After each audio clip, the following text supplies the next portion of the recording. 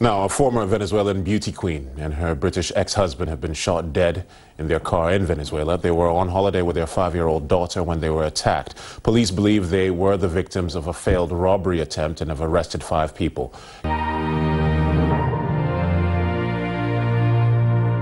Crowned a beauty queen in 2004, 29-year-old Monica Spear is now dead. She was shot and killed on a highway 200 kilometers west of the capital, Caracas, along with her former husband. Their 5-year-old daughter was shot in the leg. She's said to be stable in hospital.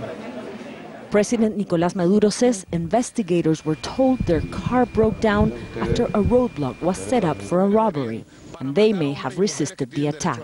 What reasons do you have to kill? Until when are you going to keep on killing? I'm saying this outrage and pain. I'll take responsibility, but I also make an appeal. Whoever is coming here to kill will have to face a strong fist response. The murder simply highlights one of the top problems the government faces in Venezuela, a lack of security.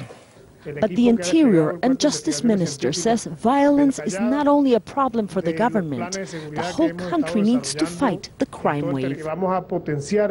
We will reinforce intelligence in all the capitals around the country, and we will meet with governors to revise the plan with the president to get them involved in the national fight.